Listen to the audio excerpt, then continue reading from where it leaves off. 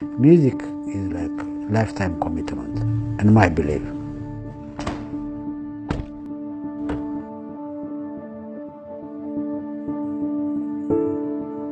You have to practice. If you don't practice, it's going to vanish from your body. I'm from Ethiopia.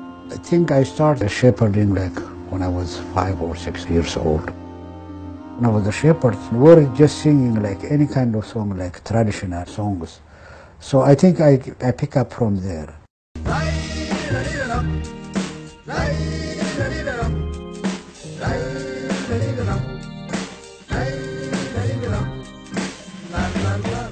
When I go to work, I always have my keyboard in my trunk.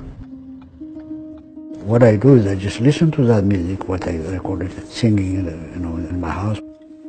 And then I just start playing it with the keyboard.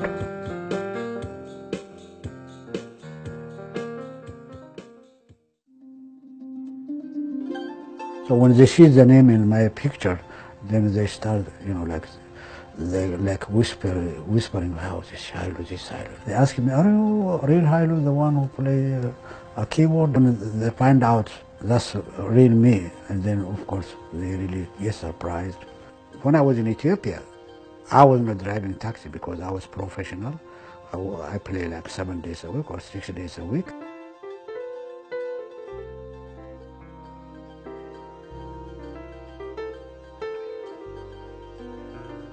When you come here in America, it's very hard to live with just playing music on the weekend.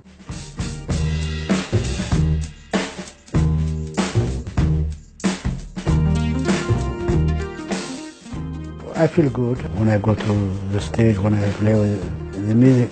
I have fun, I have everything.